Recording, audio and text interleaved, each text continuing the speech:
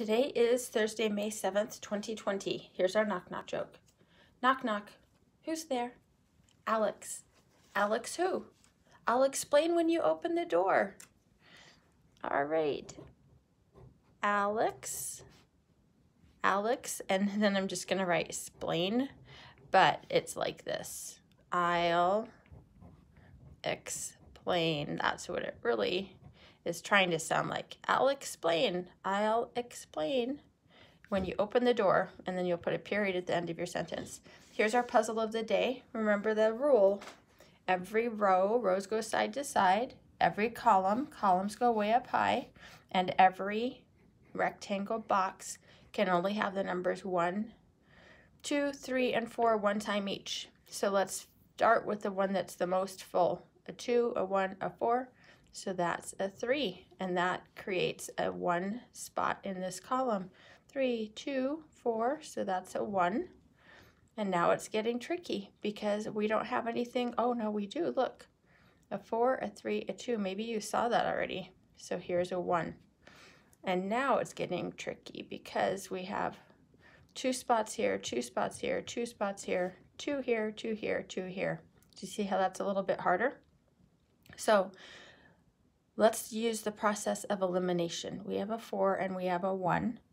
So we know we still have to put a 2 and a 3 in these 2 boxes. But we can see there's already a 2 in this row. So we know the 2 can't go there. So the 2 will have to go here, and that means there'll be a 3 here, which means we now have 2 more spots that have just 1 space open each. And then after doing that, there'll be 2 more spots or 2 more columns with just 1 space open each. And so I'm going to let you finish that on your own. Day 157, our morning work. Number 1, ready, go. Partition a circle into thirds and shade 2 thirds. So this is the one that's kind of like a peace sign. We go down to the middle, and we go out this way, and we go out this way. So that's 1, 2, 3. Those are thirds because there are 3 parts.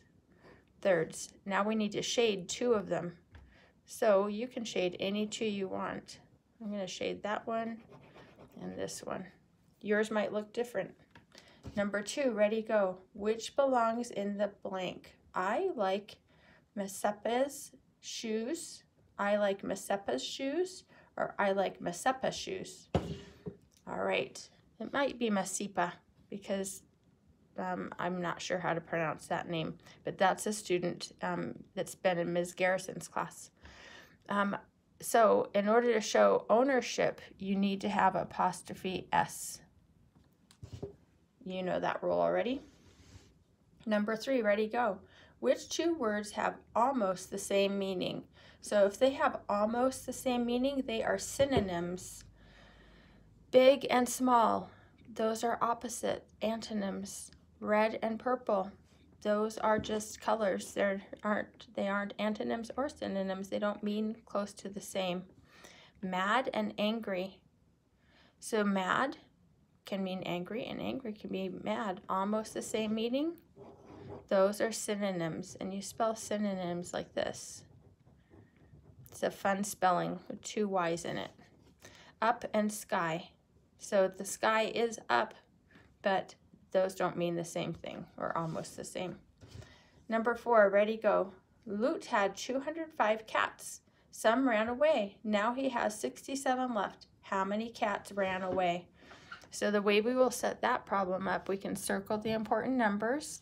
Had means it's something that he started with. Some ran away, so that would tell you that he wasn't keeping them. They were going away.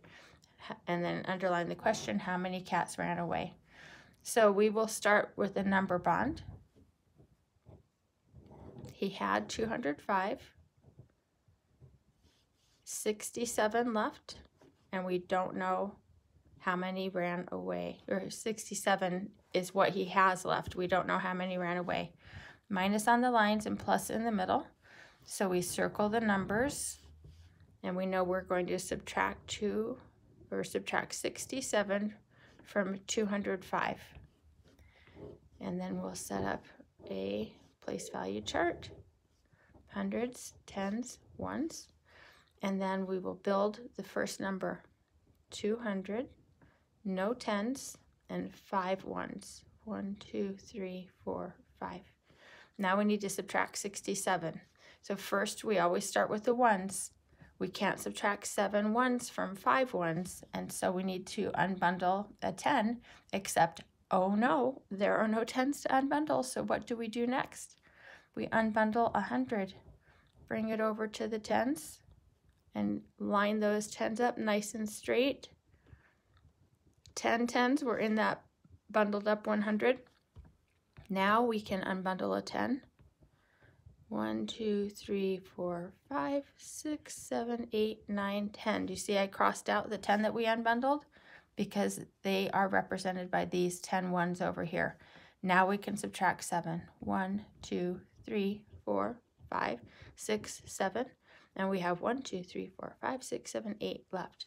We have 8 ones. I'm going to write it up here because I'm out of space down here. And then we need to subtract 6 10s. Here are our 10s already conveniently unbundled from the 100. And we used one of them already, so that one is gone. That one's over here as our ones, and so we need to subtract 6 more 10s. 1, 2, 3, 4, 5, 6. And then we have 3 10s left. And then we're not subtracting any hundreds, so we keep that 100. So 138 cats ran away. All right, on to our song of the day, our poem song, and it's about oceans. Look at that big ocean. You could color that with so many different colors of green and blue today.